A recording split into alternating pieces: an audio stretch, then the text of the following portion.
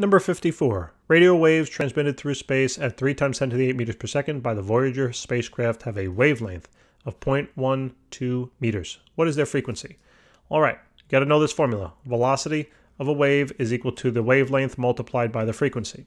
To find the frequency, then, we have to divide by the wavelength, right? So frequency is going to be equal to the velocity of the wave divided by the wavelength. Fortunately, this problem's very easy, right? They gave us all the values in all the right units. So this is just 3 times 10 to the 8 divided by then 0.12. Let's plug that on into the calculator. So 3 times 10 to the 8 divided by 0.12. And what do we get? Oh, it didn't give it to me in scientific. So now I got to go and count all the zeros. All the zeros.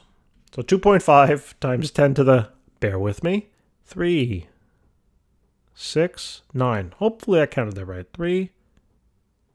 3, 6, 9. Sure, that's close enough. All right, and that's in hertz. Or per second, doesn't matter. Guys, thanks again for tuning in. Appreciate it. Please remember to help us out and subscribe. We'll see you soon.